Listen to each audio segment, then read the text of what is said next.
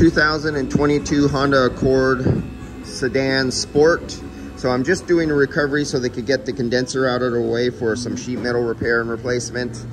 And people ask me, how do I set up my rig? What do I do? Well, when I don't want to release refrigerant into the air, even though they call it acceptable when you're purging your hoses and stuff like that, I don't want to do that. So I go through the extra step of actually vacuuming out my hoses every time, making sure they're under a vacuum. You can see it's at 137 microns. I vacuum out my, I'm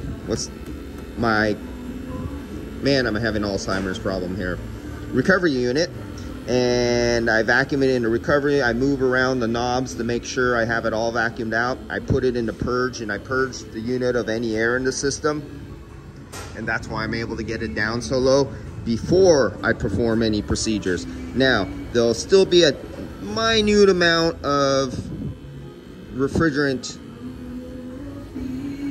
or air, just a little bit in this hose that I'll mix with my recovered refrigerant, but this is all going to get recycled anyway, and you can purge out this very little last bit.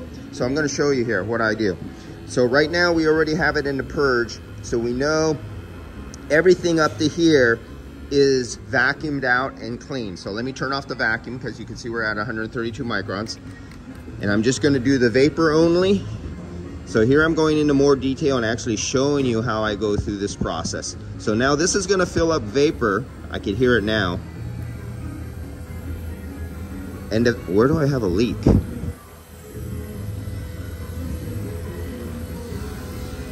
I hear something somewhere, and I didn't have that shut off. No wonder it wasn't all the way closed. Okay, so now, and leave my mistakes on the videos like always, I don't reshoot. So now we're filled up with vapor refrigerant all the way up to here. I have this open. It's going down the yellow hose, going to the recovery, into the unit. But I have this in the closed position. So right now up to here, there's no air trapped in the system. I have this one loose. I have this one tight. I'm gonna do just a quick, that's it. Did you hear that little hiss? I only did that just real quick. And that put refrigerant through just that short little piece of hose right there and purged out any possible air. So now I could open up the tank. Tank is open, and now I can turn on the tank into recovery mode.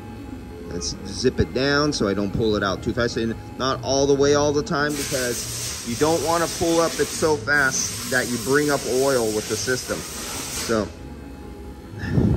down like that. So you'll see this start to drop. And I'm now pulling out the refrigerant from the system. And it'll fill the tank. Now this will be from like 20 or 30 different cars. And this is a 30-pound tank. So say I put 27 pounds in. This is just, I'm just using arbitrary numbers. So I'll have 10, depends on the size of the cars and how much refrigerant. If I do a few vans, I'll fill this up really fast with it. If I do a few vans where it have like 4 or 5 pounds, I only get to do 4 or 5 big vans of, 15 passenger commercial van kind of things. But it'll be a mixture. It'll have waste oil from many different systems all mixed together. It'll have some air in there, it'll have moisture in there, might have fine particulate matter. All this has to be sent. You either send it out to recycling it with a cylinder exchange program with one of your local warehouses, or you have to purchase a recycler yourself and recycle it yourself, 1 tank at a time. Most of you guys do 1 tank at a time. I wait after 2 or 3 weeks, and I have like 30 or 40 tanks, and I'll spend a week, and I'll start on a Friday and finish on a Sunday, and I'll do like 30 or 40, I'll do several hundred pounds all at one time.